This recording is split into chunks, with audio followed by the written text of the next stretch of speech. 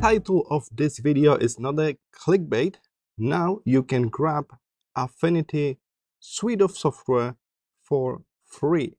You can use them for 6 months and then you can decide that you want to upgrade, you want to purchase the full license. So that's this new extended trial introduced yesterday. So if you head to the Affinity website, you will see at the very top that all software is 50% off, not ready to buy, get 6 months free trials. So you can use it for half of a year. This is the second time Affinity did something like extended trial. They did it for during the COVID, during the pandemic, they did a 3 months free trial, so 90 days. Now they doubled that.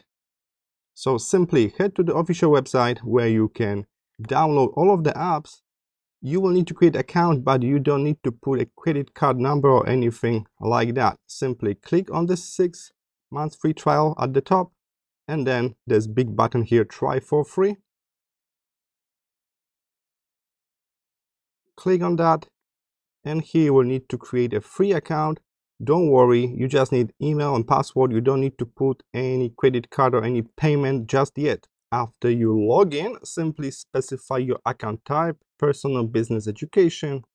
Click continue and you will get this big button at the bottom here, get my downloads link.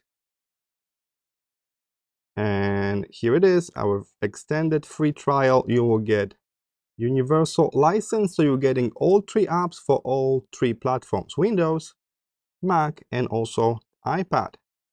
It is Affinity Designer, Affinity Photo, and also Affinity Publisher. Below you got iPad version of all 3 apps as well in the free trial mode. I think it's a great chance, especially for people that search for new software. Maybe they quit Adobe recently, maybe they're switching from CorelDRAW. Now there's no risk. You can try Affinity Designer, Photo, and Publisher for 6 months before you decide to purchase it. So now you know how to download the software for free. If you are still here, let's talk about why it's free. Why they decide for this kind of extreme move, right? They kind of cutting all of the income for 6 months because nobody will purchase the software for 6 months now. I think it's all thanks to the Canva funding. That's the only reason how they can afford that, right? Otherwise, they cannot survive like 6 months without any software sales. Thanks to that funding, they were able to do this very bold move.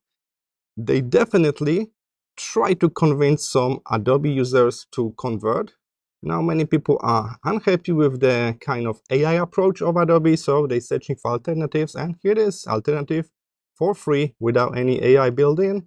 So why not to try it for a few months? Why extend it to 6 months? Because it's hard to learn a new software in just 1 month.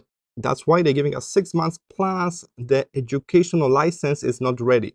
Something they promised when they merged with Canva. They promised there will be educational license so kids can use it at school, teachers can use it for free and stuff like that. That would be huge like move for Affinity.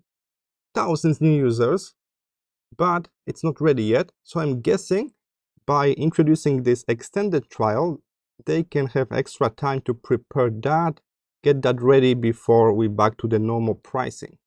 It's a great move. I hope the user base for Affinity apps will grow every month and it will be a real threat to Adobe so they also can improve their terms of service and products. All right, thank you for today and I will see you in the next video. Oh, if you are totally new to Affinity apps, I got 3 long tutorials here on YouTube. They're almost 1 hour long per app that will introduce you to those apps. So I will kind of link them below. You can follow those tutorials for all 3 apps: Designer, Photo, and Publisher. Watch that first. It will make your life way easier. Thank you and see you next time.